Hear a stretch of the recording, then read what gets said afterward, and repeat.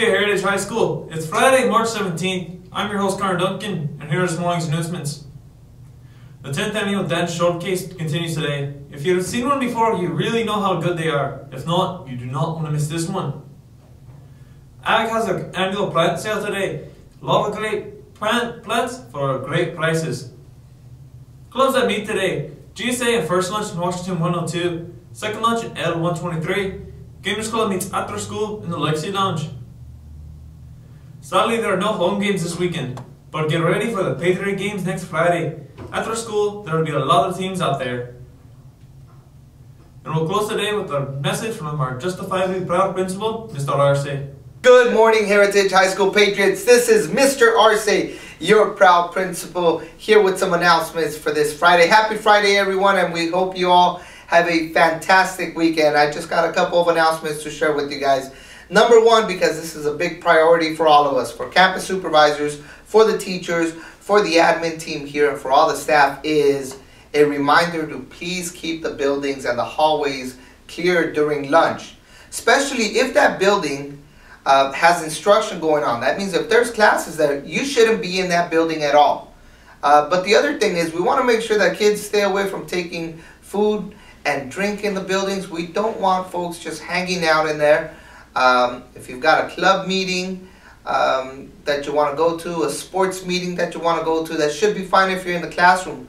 But no hanging out in the hallway, especially on the stairwell. This is like a fire marshal order and directive that we've been given, so please stay away from those areas.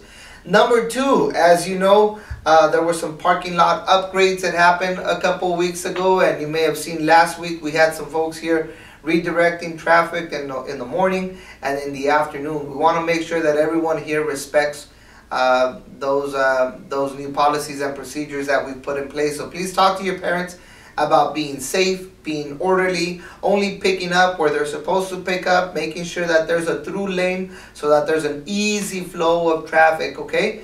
So thank you for doing that, and thank you for being safe. And the last thing is, we're right into spring sports now, so I want to motivate and encourage all of you to go out there and support our spring sports. Our student athletes do a whole lot of things after school, and they commit to extra hours to putting in their time for dedication to being student athletes, and we want to show them that we appreciate that, and we support them by showing up to those games and showing up to those competitions and supporting them at those meets. So I encourage you guys to be a part of our Heritage family of student athletes after school and go out there and support our teams. Okay, hey, we're midway through March. Pretty soon, before you know it, we'll be into April and that spring break.